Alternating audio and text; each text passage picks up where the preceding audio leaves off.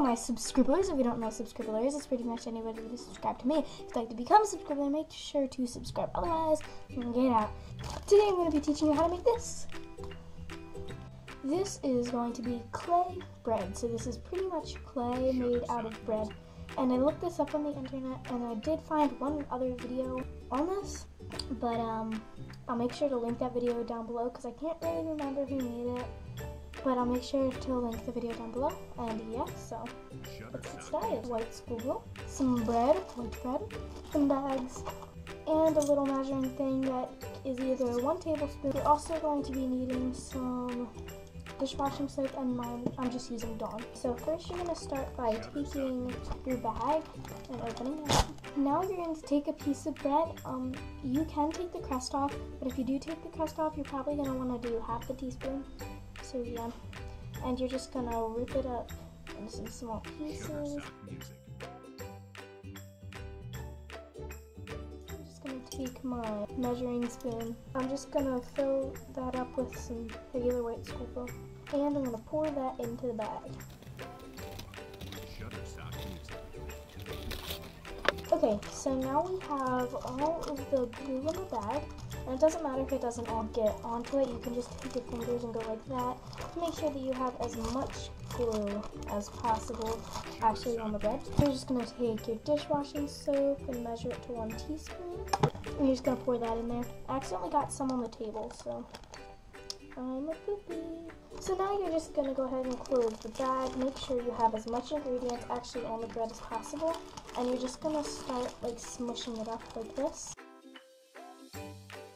So right here on this one that I made before this to test it out, this is actually 2 batches. This is actually 2 pieces of bread. So you're gonna, I recommend like making them in different batches, but if not, you can put 2 pieces of bread in there and then just mix like 2 teaspoons of those instead of separate batches. But I was trying it out, so I recommend you just do one at a time. Once you feel like you've mixed it around quite a bit and all the liquids should be inside of the bread, you can take it out.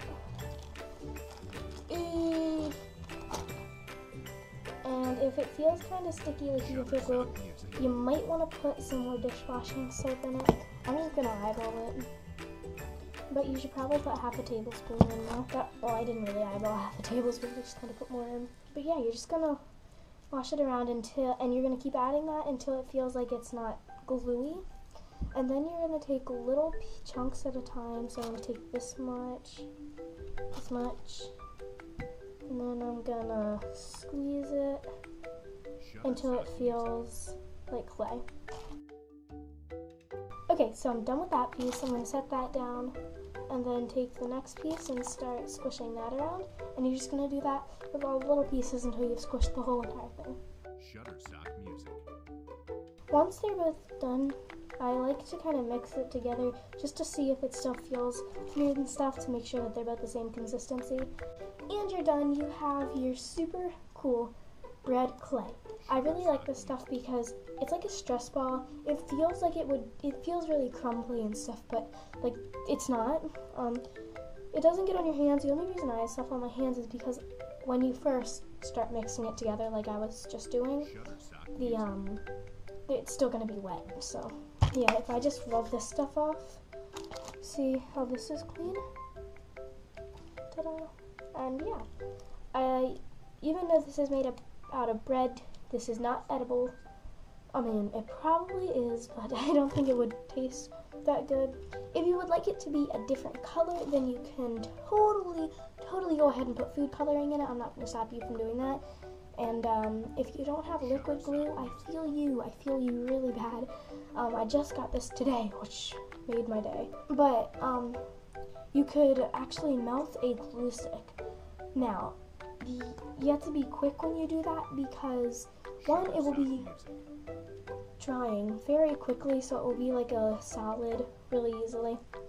So as soon as you get it out, you're going to want to, even if it does look like it's already melted in the microwave, keep melting it and do it for like a minute or something because you want it to be completely liquidy.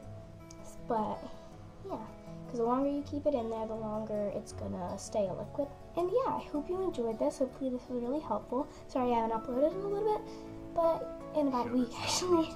But yeah, I'll do more videos soon. Tell me if you like DIYs. I don't know. I feel like a beauty guru and I don't like it. But yeah, I hope you enjoyed it. I'll see you all later. I'm a beauty guru now. Bye. Shutterstock Music. Bye.